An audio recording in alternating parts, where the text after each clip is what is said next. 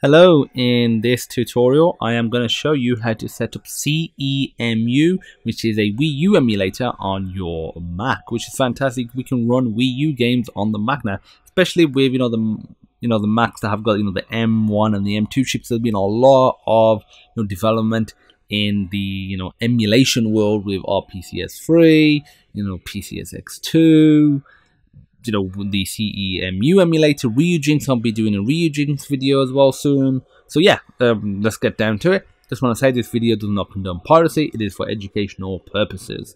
Okay, so first of all, you want to download CEMU. Just search for it. Go to the website, and on here, if you scroll down, by default, you only have the pre 2.0 versions, and they're Windows only. So what you want to do is go to the announcement on Reddit. I'll provide actually a direct link to the GitHub page, which is where we need the Mac build from. And go to the GitHub repository, and on here, go to releases.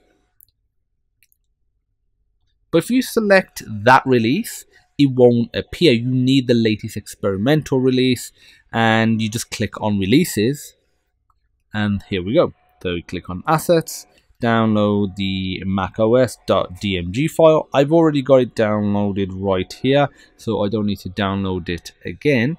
And next thing is checking the compatibility of your game, because the emulator is very good, but it's not compatible with everything fully playable yet. So go to compatibility, see what's there. So I'm gonna be doing it's New Super Mario Bros. And yeah, we get the perfect. So it is a perfect, fantastic. So that's what you want to do. So next, what you want to do is actually install it. To do it, open up your file, drag and drop that into applications.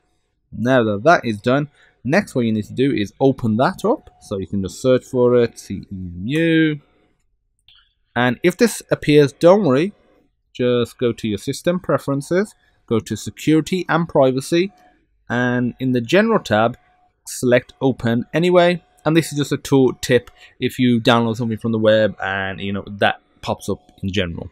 Okay, so you can override the MLC path. We're not going to. The game path will be setting momentarily, and the community graphics packs will be doing that soon as well. So go to next.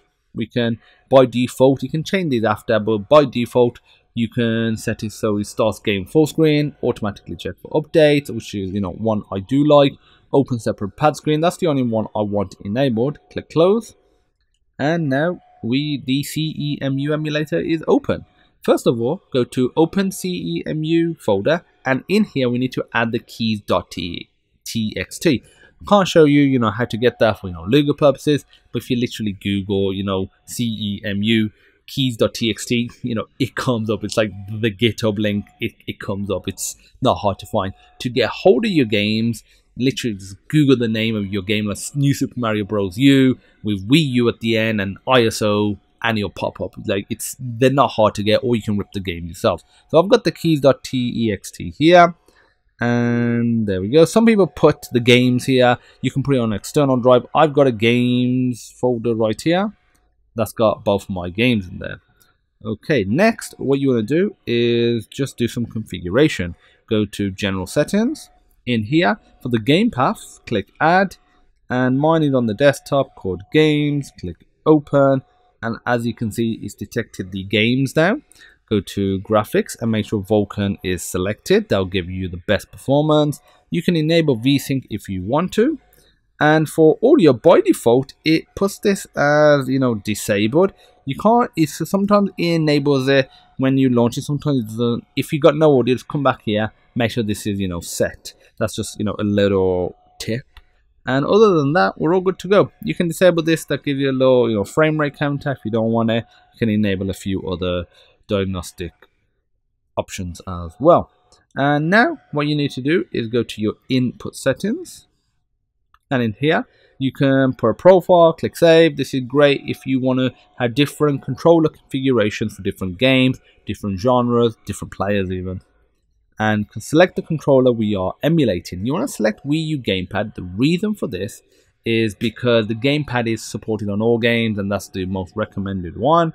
For controller, you can select the API. If you've got like a controller connected to it, and it's via Ximport or some other method, then it'll appear here. Otherwise, just select keyboard, for example, which is what I'm doing, and the controller is the keyboard.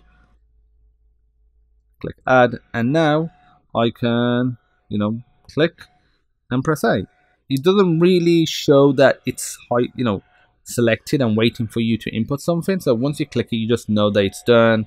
I'll put X, Y. You can do all the others. I'm not really gonna do much. I'm gonna leave it at that because I'm just gonna launch the game. I'm not gonna really play because I want to keep this video as simple as possible, and that's it. Now we can actually launch the game. Before you launch it, what you can do, right click it, go to edit graphic packs. You can either edit the game profile, so I'll have a specific game profile just for this particular game.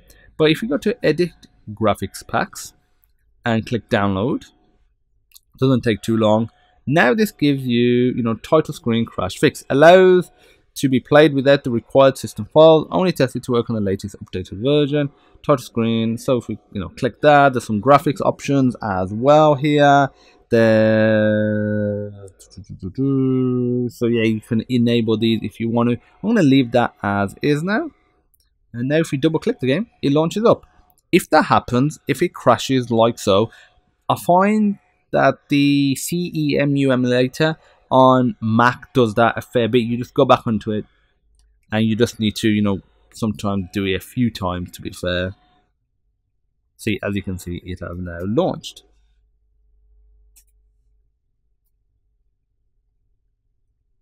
So as of now, there's no audio. Remember I was saying go to general settings, go to audio for the device, select MacBook Pro speakers for the TV. That's what you're essentially trying to, get the audio from. And now if I click it, as you can see, there's now audio. And that's it. So we are now here. I'm gonna, close the game down. And that's it. It's as simple as that to run Wii U games on your Mac. If you have any questions, feel free to comment down below. If you like the video, give it a thumbs up, hit that subscribe button, and join the Discord group. There's a link in the description. Almost 9,000 members now, and a community that's growing every day. You can ask any question that you want about this video or any files or anything there as well. And let me know what the videos you'd like to see next, and I'll see you in the next one. Bye bye.